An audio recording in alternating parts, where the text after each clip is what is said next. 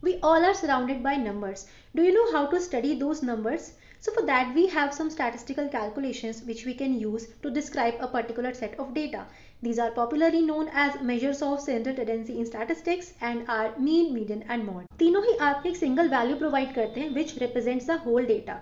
But what is the difference between these three? Comes mean. So mean is a central value of any set of data which is calculated when you sum up all the items and divide that by the number of items. So it is also called as arithmetic average. Second one is median. So when you sort your data either in ascending order or in descending order and then you calculate the mid value of that, that will give you the value of median. It is also average, but it is called positional average. Now third one is mode. So mode is the number which occurs most in a given set of data. It can happen that any set of data doesn't have any mode value because there is no number which repeats itself. Also, there is a relation between mean, median and mode which is given below. Check out description for more.